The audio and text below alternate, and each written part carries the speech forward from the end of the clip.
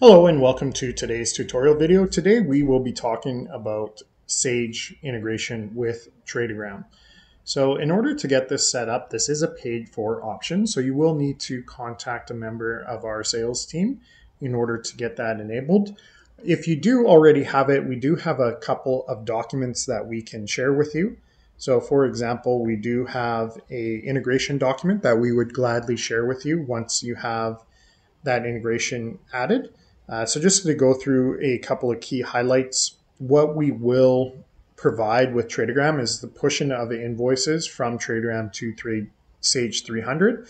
And in order to get the system set up, you will have to connect Sage 300 to Tradogram. So when you have this added in your Manage Company section, you will see these integration options down below. Now I'm just going to take a look at Power BI integration because when you first have it set up, you will have a button similar to this in your Sage integration. So it will ask you to authorize and connect Tradogram to integrate with Sage.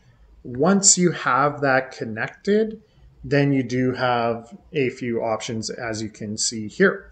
Now, when you are connecting Sage, there are a few steps that you do have to go through. So there will be an authentication that you will have to authorize, and it's very critical that you do enable pop-up options for your web browser so that you can see this particular authentication screen. Once you have that, you'll just have to follow the instructions to enter your authentication for your Sage 300 account, and then create your default accounts. So one thing that's critical with these default accounts is once it's set up, the reason these fields exist is if we can't map the data from Tradogram and find an exact item match, for example, to Sage, we need to send that somewhere. And so that's why we set up these default accounts so that for any new items that may not exist already in Sage, Tradogram has a path for it to send that data.